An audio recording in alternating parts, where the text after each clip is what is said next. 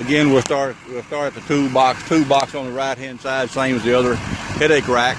Again, you look at the paint. Paint looks good, with the exception, as your Duramax diesel CMC 3500. Little area I'm showing with my finger where the front fender was pushed back. The door now clears that area. We loosened the fender and moved it forward just about a quarter of an inch, and then the door didn't contact. And you'll see, obviously, it was bumped at some point in time. You see the plastic on the bottom right-hand corner has a little nick on it. Some slight damage. Get a good view of that, get a good picture of it.